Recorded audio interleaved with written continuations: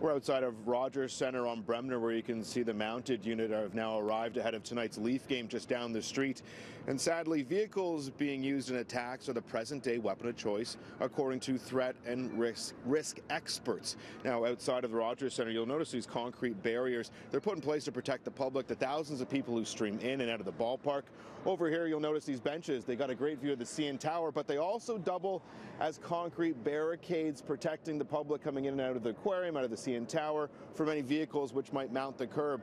Now, similar barricades are in place tonight outside of Maple Leaf Square, just down the road outside the ACC.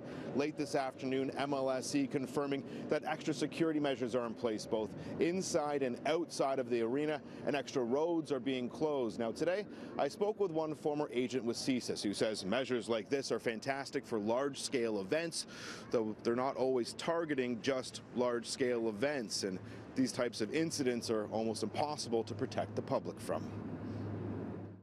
I don't think people sitting in a cafe on Yonge and Finch is a big event, right? You can certainly block off, if the Leafs were to win the Cup, which they're not going to do anyhow, but if they were to win the Cup, and you could block off the main routes into the Stanley Cup parade, right? That's a big event.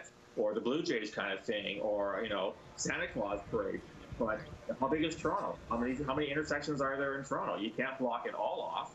You might want to block some of the iconic places off, like maybe City Hall and things like that.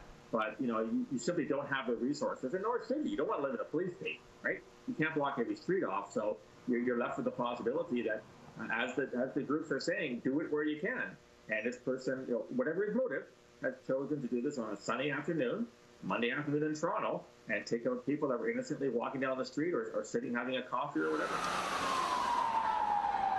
Edmonton, September 2017, 4 people were rammed by a suspected terrorist. October 2014 in Quebec, 2 members of the Canadian Forces are hit and killed by a vehicle driven by a man the RCMP have called an ISIS-inspired extremist.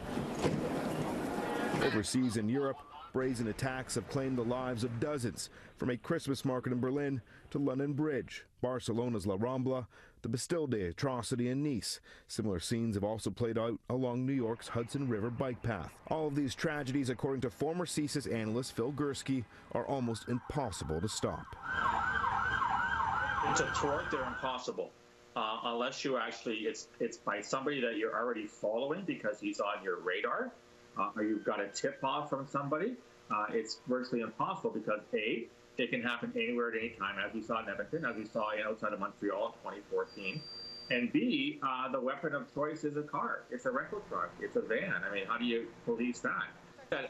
Unless the person is already being monitored or surveillance by CSIS or the RCMP or law enforcement, attacks of this nature are actually pretty impossible to stop. You say to those who are sitting at home tonight, who are fearful of living their lives, who are fearful of going in the streets, who know that simply, the city police, they can't barricade and protect every street corner in Toronto. My simple message, and I've been saying this for years, even when I'm still at CSIS, you got to live your life. You can't live your life thinking this is going to be the day when somebody takes you out with a rental van. You can't live that way. Sure, anything can happen. I can slip on a sidewalk. I could get hit by a drunk driver. I could get hit by a meteorite. I don't want to sound facetious here, but if we start saying we're not going to do things because there's a 1 in a bazillion chance that the guy's going to run us over intentionally, then you wouldn't leave your house. And I don't think as Canadians we want to do that. Gursky adds, in his professional opinion, this appears to be a deliberate attack to him, though it's important to note that we still don't know the motive behind today's incident this hour.